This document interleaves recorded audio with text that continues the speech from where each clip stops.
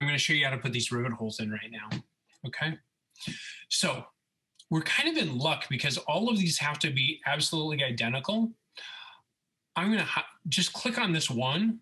Okay. So click on one at a time. If you click on two, this doesn't work.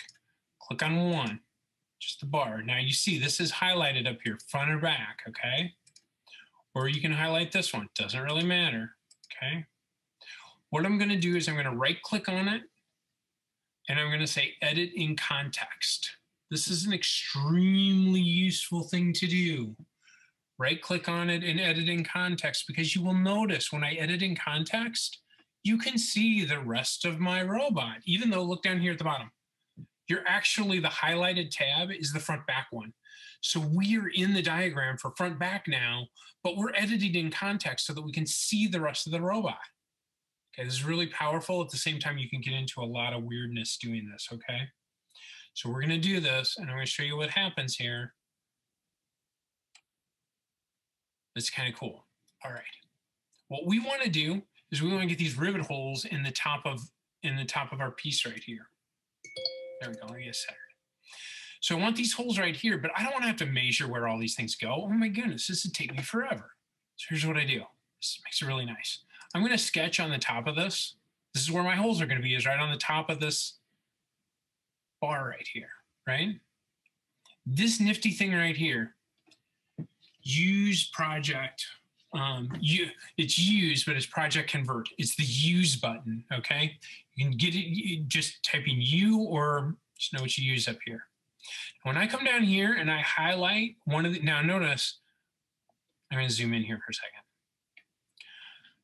I can highlight either this circle or this circle. It doesn't matter. If we had a telescoping hole, it would matter which hole that I picked, okay? Because the top one might be bigger than the bottom one if it was telescoping. In other words, it moves in like this, okay?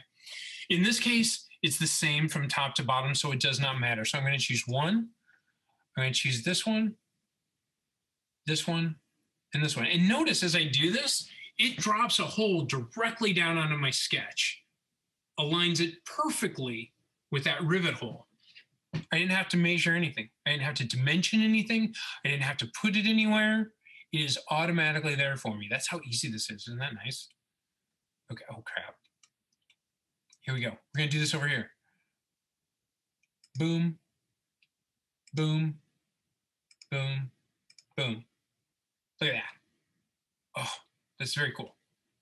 Okay, we're going to go to the other end because we got more of these to do. Look at this. Got another one. Boom, boom. You're all doing the sound effects with me, aren't you? I can tell. You're all on mute, but you're really doing the sound effects. Here we go. Boom, boom, bang. Do a bang for the last one. Okay, there we go. Boom, boom, boom, boom, boom, boom, boom, and then bang. Okay, all right, now look at that. Our drawing, we have all the holes drawn for us. Look at how fast that was. That's because we did good planning, okay? Now here's what we're gonna do. Now we're gonna rename this Rivet Holes for Gusset. Okay. Now we got that right here. Yeah, look over here. Oh, this is really important. This line right here means that there's an in-context reference. That's really important to know where those are. I don't do them frequently because you can actually get into a lot of trouble doing things in context between multiple parts. You can actually start getting circular references in place because you can do it in one and then in the other and then back to the first and then back again. It can get you in a lot of trouble going back and forth doing these. So it's really nice to know when you've done them.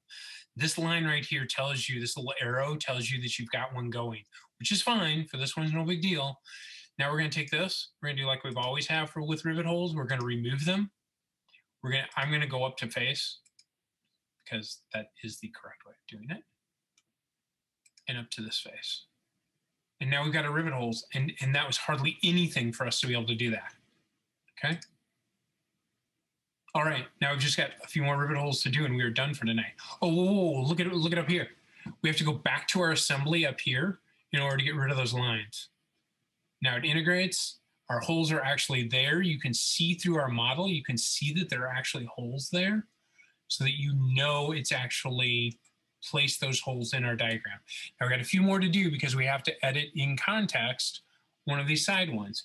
And by the way, when we did it in one, because it's the same over here and it's the same, it automatically put the holes down here for us. So all the holes in the diagram are going to be done once we get this bar done too, okay?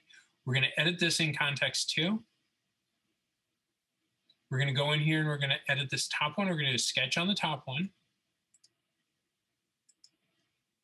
And then we're going to zoom in here again. We're going to choose this use. Then we're going to drop that right down in there. Boom, boom, boom, boom. We're going to go to the top edge.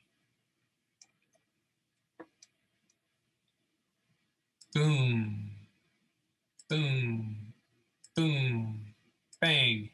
We're going to do the bang, right? Okay, all right.